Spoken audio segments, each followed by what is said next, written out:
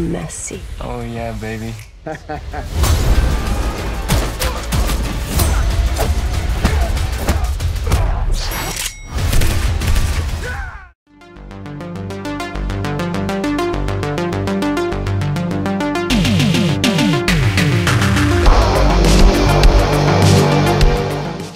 Directed by one-time stuntman Nick McKinless, we are talking Take Cover. And this one stars Scott Adkins and Alice Eve. And I would say this is a mix of John Wick meets Leon the Professional with a sprinkling of The Hangover. Sound intriguing? What's the story? Well, it focuses on two lifelong friends who have grown up in the military together, and they are a sniper and spotter team.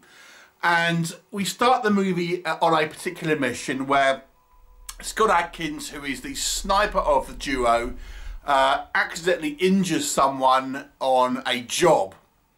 And he kind of feels maybe it's time to retire now. And he's kind of has a little bit of a ball-busting relationship with his partner, his lifelong friend.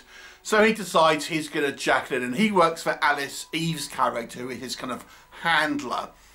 And he agrees to go on one last mission before retiring. And they end up in a luxury apartment, like a penthouse in some type of sort of hotel.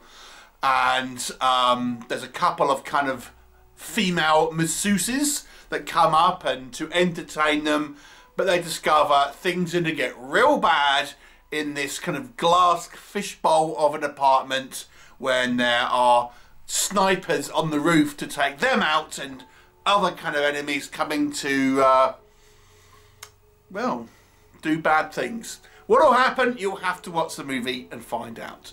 So let's discuss. So there has been this kind of trend now of stuntmen kind of moving up into the, you know, the directing space. Chad Stahelski, Sam Hargreaves, for example. And this kind of John Wick-esque style of action movies has become very popular of recent years. And this is a kind of another entry into that genre, albeit a kind of somewhat lower budget version, I would suggest, but nonetheless I would say it is a contemporary of that type of movie. Why do I say The Hangover? Because of the buddy element here, where the sniper played by Adkins and his partner, the spotter, have this kind of banter. The first kind of good 20 minutes or so are these two effectively mess-arsing around and, you know, doing kind of jokes on each other, and it kind of has this sort of comedic kind of buddy vibe to it that you sort of saw in the kind of the Hangover movies. And they got this big luxury kind of hotel. You know where I'm going with this, but so there's a kind of an element to that. So it makes for a somewhat of a interesting action movie. This movie is primarily based on a sniper style of action movie. So it isn't wall-to-wall action. There's a lot of sneaking around, trying to avoid snipers, trying to getting in a good position to be a sniper.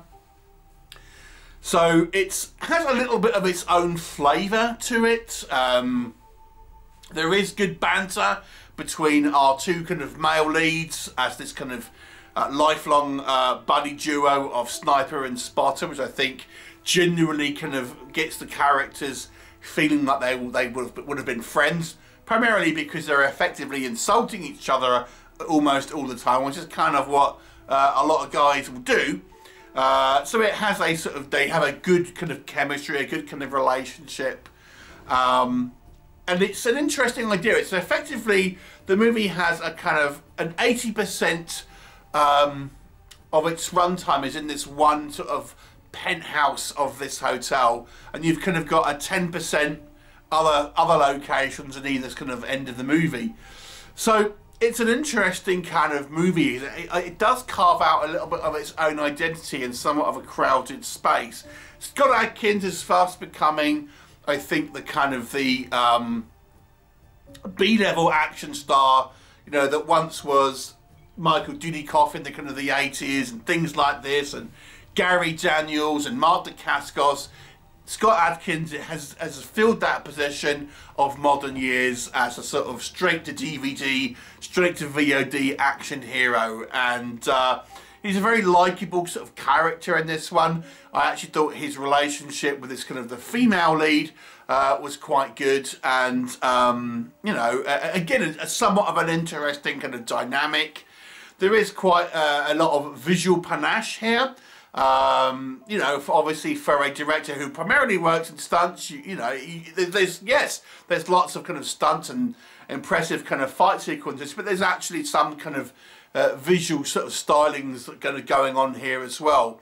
And Alice Eve's character is kind of quite an interesting, sort of an aloof sort of handler for these people who they mainly kind of talk to kind of over the phone, but has an interesting kind of role in the movie as well. The set pieces, the action set pieces, I think are kind of quite well handled. You'd probably expect coming from you know, an ex-stunt performer being directed by him, and it's not just kind of sniping. We get a good amount of hand-to-hand and sort of close quarter fights as well. So what doesn't work in this movie? The pace is a little bit up and down. I think because of the nature of this movie being somewhat of a sniper-based movie primarily, there are elements here where it's just people kind of talking behind settees and things like this. And one of the things I was kind of a little bit perplexed with, now I'm not a sniper, but when people are hiding behind soft furnishings, and you know that they're hiding behind soft furnishings, surely you can probably shoot through them, I would imagine, especially with a high-powered rifle. There's scenes here where, you know, our protagonists are hiding behind chairs, sofas, with, you know, nothing else really between them, and somehow this is cover for them, you know. But this leads me to a larger issue where I think there is some silly elements to this movie. Now, I don't want to give away spoilers, but there's just some things here that, I don't know, are a little bit silly. There's a line of dialogue by Alice Eve's character, which would be so amateurish had this been a real situation. It's just, it really is quite silly. There's some other elements here where characters seem just to put themselves in harm's way and in the line of sight for dramatic reasons. It doesn't really feel like this movie has realism on the forefront of its kind of agenda here, shall we say. Some of the action sequences, I think, say, border on the little farcical at times, and the believability is very sort of stretched. The movie primarily it takes place in this penthouse of this hotel, which is this one location movie, and as such it can feel a little bit stagnant at times because we are just focusing on this particular location. And although the movie tries to have sparkling kind of dialogue, it doesn't really succeed in that matter. There are some elements here that I kind of liked. I sort of like some of the kind of the relationships between the characters, but to be honest with you, you know, great dialogue this movie is rather lacking, and I have to be honest with you. And some of the characters seem a little cartoonish and sort of silly, I have to say. They're a little bit overly cliched. The budget does show through, particularly when there is involving things like green screen and things like that. Digital effects don't seem particularly sort of realistic, and it's one of these films which relies a little bit too much on macho kind of stereotypes and stuff, and, you know, lines of dialogue again and things. Yeah, it's a bit of a mixed bag. I'll give it a 6 out of 10 because it's the elements here that make it somewhat original compared to a lot of straight to VOD movies makes it worth a watch, but I don't think it really rises too much above just above average, if you ask me.